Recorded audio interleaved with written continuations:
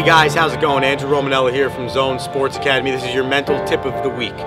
Today we're going to discuss failure. In baseball and softball, failure is always going to happen. The common term is, if you fail 70% of the time, you're a Hall of Fame hitter. That's true, because that means you're batting 300. Which means, what are you going to do with your other 7 failed at bats? Are you going to take it into the field and make an error for your team? Or are you going to allow it to make you put your head down and not hustle as much, not run as hard to first base, cost yourself a mental error? What are you going to do? Because you can't allow failure to affect you. It can only make you better and make you work harder. This is Zone Sports Academy. This is Mental Tip of the Week. If you like these videos and more, subscribe to our YouTube page.